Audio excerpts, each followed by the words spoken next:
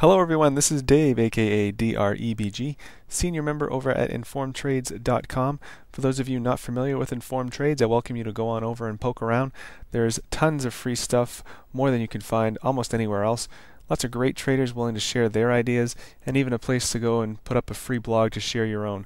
So feel free, go over and take a look. You will not be disappointed. Today is December 8th, 2011. And we're looking at the Aussie Franc pair. This is a daily chart, and I'm going to go through exactly what it was I did to come up with the entry that I'm now in on a trade short on this pair.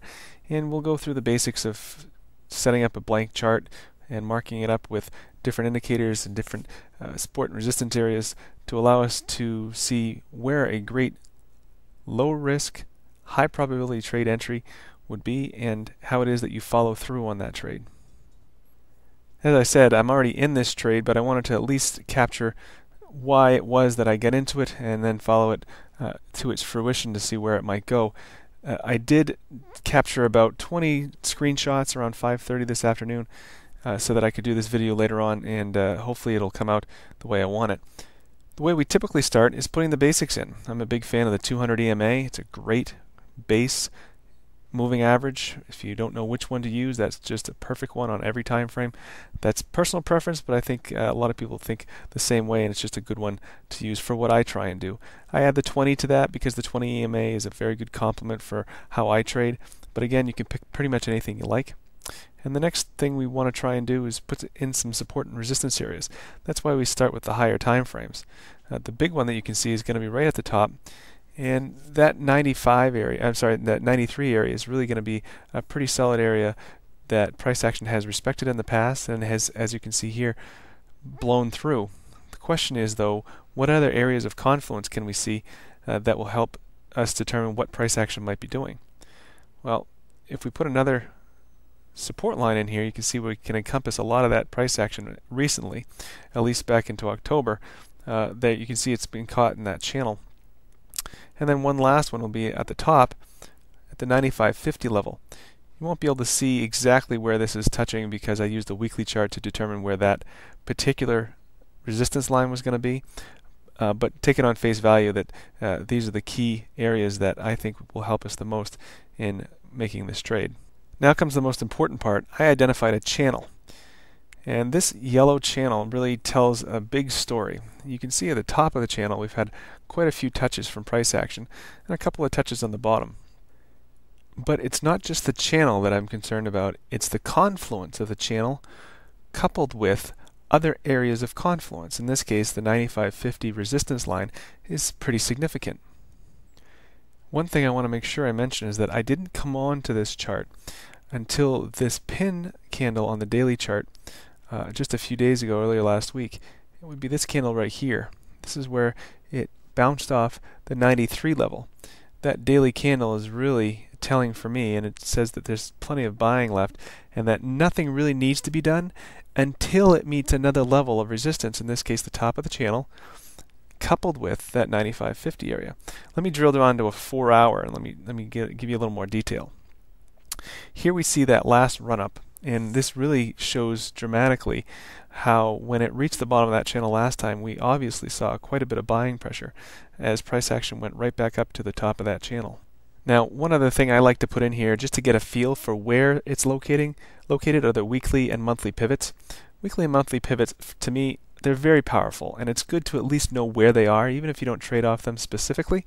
I think it's good to know when one is coming up or if you're bumping up against something. Certainly in this case, you can see that this adds a tremendous amount of credibility to our trade at the top of the channel. Not only do we have that 95.50 level that we identified as a resistance area, and we have the top of the channel, but we also have the weekly R1 and the monthly R1. This is just a fantastic area to look to actually try and see where price action might be making a move. Now the oval you see in the middle of the screen, that's that daily candle I pointed out earlier. That's where I came upon this whole chart. I didn't even see anything until I looked at it here, and when I saw that big bounce off that 93 level, I said, okay, there's some buying pressure still left here. Where is it going to peter out? Where is a good place that I might want to take a counter trend trade, or maybe even ride it all the way back down to the channel as if this was in a range bound type of price action? So what do? You found a trade that will be coming, but you're not sure when it might happen. You just have an idea. Well, then just if you know there's going to be some run up because there's some good drive behind it and there's good buying power behind it, set a limit, which is what I did. I said as soon as this thing passed 94.50, send me an alert. And it took a week, a little less than a week, to send me an alert to say, hey, price action's not far from where you were talking. Make sure you take a look at this because your trade setup might be coming up pretty soon. But if you identify it and then say, when it gets to that point, just let me know, you can walk away from the chart because there's absolutely nothing left to do. Because there's nothing that price action is going to do unless some fundamental event comes in until it gets to another significant level of support or resistance or confluence. So just let it ride. And then when it let me know, I can come back to it, drill down. Here's an hourly chart. And once I've found that, I'm now tracking this. So somewhere over here, around December 5th or so, when it first hit my level, I'm now tracking this. And I'm letting it bounce around the top of that channel. And when I saw this first peak here, I knew that I had a pretty good shot of making a really, really great short trade. But I knew that I'm going to have to wait for some sort of retest. This is classic. This is classic for a double top, especially at a run-up like this, at an area of confluence. There's almost always a double top or some sort of run-up that shakes out a lot of the other traders from getting in on the trade. So here again, what do? Well, I marked off the top, and when we pierce or almost get to this level again, I know that I'm not in a bad place to short. And not right at that level. You let it commit a little bit. Let price action commit to going down. And what I did is I waited, and when price action breached this level, I said, all right, something's either going to blow through all of this resistance that we've identified, this weekly R1, monthly R1, 95.50 level, the top of the channel, or it's a great place for a reversal to happen. Indeed, we ended up with this pin bar, and what I did on this candle is I said, the minute we go below this close, I want to go short. So the same thing applies here. Don't wait around and just stare at your charts. Go ahead, set a sell stop, and when it breaches that level, let the market take you into the trade. Let it take you in, not waiting around and actually triggering it. In this case, the trigger was around 95. So the thing triggers at 95, you're in, you didn't have to even look at it. It didn't even retrace on me at all. And now all you need to do is manage the trade. Let's go into it a little more detail and I'll show you what I mean. I'm going to go back up to a 4-hour chart. And this kind of puts things in a little more perspective. Again, right in the middle where that oval is where we came upon the charts after that jump off of 93. And then we let it wait and wait and wait, and around 94.50 or so, we had our alert set off a few days later that said, hey, take a look at this, things might be happening. We had that double top, and now we're looking for a reason to get in on a high probability, low risk trade with a good stop loss. Well, one thing that you want to do when trying to determine where to put your targets is maybe to draw a fib.